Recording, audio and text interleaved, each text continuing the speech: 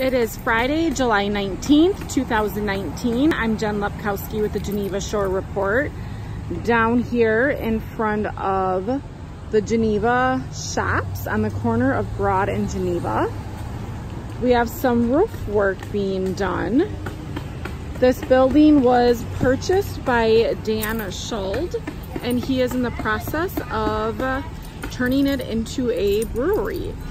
He is doing a complete rehab, starting with the roof, as we can see right now. And then there will be a full remodel of the inside also.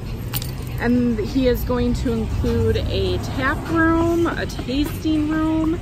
There will be a beer garden outside with live entertainment, facilities for private events. And he is trying to work with Frank's Food to see if they can do some catering so people can eat, drink, and just have a good time and enjoy the outdoors. But they're finally making some progress. He was hoping to be open July or August, but I don't think we're gonna hit that deadline, seeing that July is almost done here. But it's nice to see this building come back alive and someone taking on that job and responsibility and really trying to do the job right.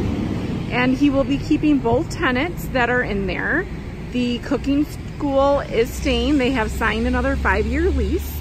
And then the bookstore will also be staying. It's just gonna be in a different spot. The layout's gonna be a little different with the brewery. But it's nice to see progress is being made, and hopefully they can get this job done soon.